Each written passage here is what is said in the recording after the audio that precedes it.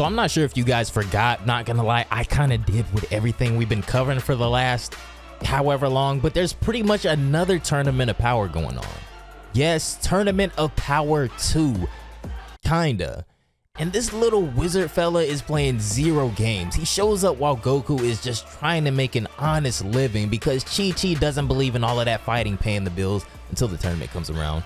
No one can just let this man Goku get through a full day's work though, as when this little wizard fella shows up, he entices Goku with the one thing he can't say no to, a fight with some really strong. He invites Goku to something called the Super Space Time Tournament, and then when he this is Super Dragon Ball Heroes Ultra God Mission. I'm sorry, I just dove right in there. Goku takes a look around the room and is greeted by Gohan, Piccolo, Vegeta, etc.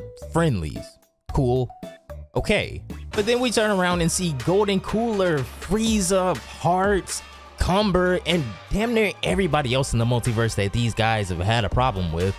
This is a pretty nasty setup for Goku with the Z Fighters, but before we go any further, if you guys haven't left a like on the video by now, I'm gonna make you an offer that I know you can't refuse. I didn't want to have to do this, I didn't want to have to use my power, but Toei been moving kind of mad. I gotta go save the Dragon Ball Super movie, so if this video gets enough likes, I will personally go teach Toei how to put two-step on all that.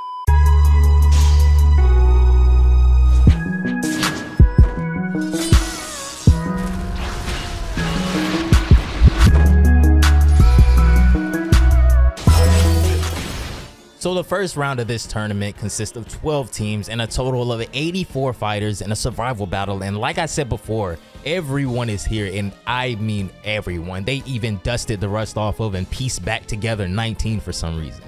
As soon as the tournament starts, everyone gets teleported to different locations, and this is when we see Goku in the middle of a huge forest. All over the place, Vegeta, Jiren, Gohan, and the others have all been split up. Goku is still, however, able to sense that the others aren't too far away, but all of a sudden, he's attacked. Ironically, the first person that Goku encounters is his Xeno counterpart, and I'm not gonna lie, he probably would have caught me with that sneak punch. That was a sneaky punch, but the real Goku would never sneak me like that, I think. We then get to visit pretty much all of the key areas where battles are going on, and then they just randomly let Trunks bust out in Super Saiyan God like that's an ordinary technique for this fella and not a high-level maneuver. Apparently this is all a game, however, as we see Ios along with the rest of the hooded warriors who confirm that it looks like she's making good use of these pawns. She says that the amount of time spaces has increased far too much, so she can't leave it to Klonoa anymore. Whatever this means, it caused them to orchestrate this chaos. To what end, however, we might not know in some time. The next time we see the little wizard fella is to announce that there are about 15 attacks remaining in this round, or roughly 7 minutes in Earth time. The battles in every area of the tournament are getting fiercer and fiercer, with a little peek at Broly versus Jiren even. Pretty cool. Hit is delivering the beats to Hirudegarn, and Janemba is in a lock with Kid Buu, so this is pretty much everything a Dragon Ball fan could ask for matchup wise, minus some fusions of course. And wait, they just kind of dropped Super Saiyan 3 Raditz in here. And Turles is back too, and he's munching on that good fruit right now as he sends a blast at Raditz. Back in the forest, we return to the two Gokus who just finished their short sparring match. Alright, warm-up's over, Goku says, but Xeno Goku reminds him that he has other things to attend to, so no rematch right now. Who are we kidding? This is Goku, so they both power up to their strongest forms. Xeno Goku goes Super Saiyan 4 and Goku Super Saiyan Blue. Their clash levels the forest, but it's great to see that these two are fighting at their best again because this is always a conversation. Nearby, Yamcha is still running from Frieza as he's seen crouching in a bush. I can't keep running from every battle, he says, but as he emerges, something smacks him on the head.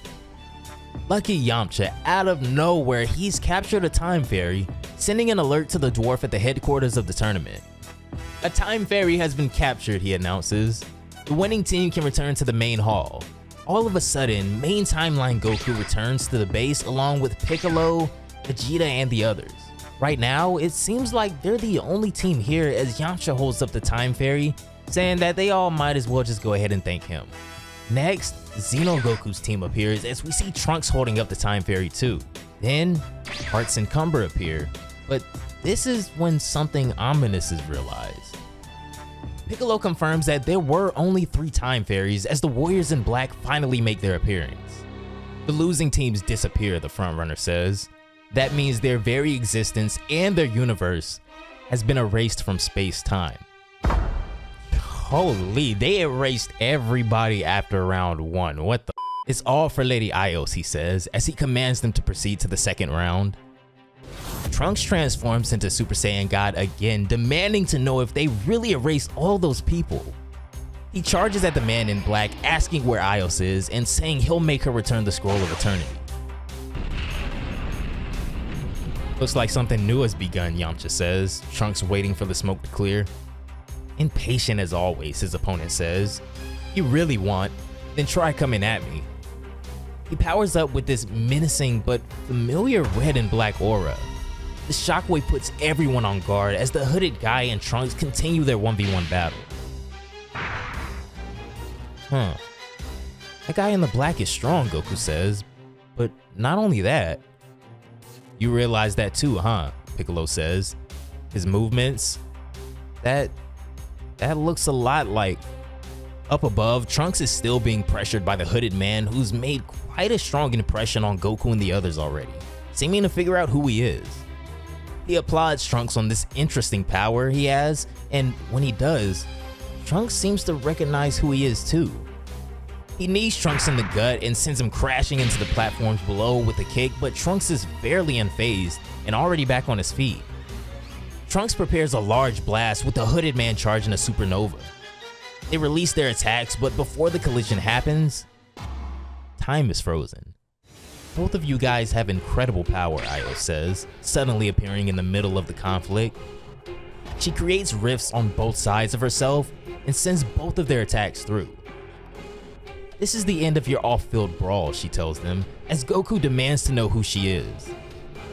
She's the former Supreme Kai of Time, Trunks confirms. Sorry for my interruption, she says. I am the organizer of this tournament. My name is Ios, the selector of space-time. If you guys couldn't already tell by that big ass scar on his eye, the guy fighting Trunks was future Gohan, so they did just kind of sneak a Trunks versus Gohan fight in there too. A lot happened this episode, so be sure to hit that subscribe button and click the notification bell so you do not miss the next episode of Super Dragon Ball Heroes Ultra God Mission.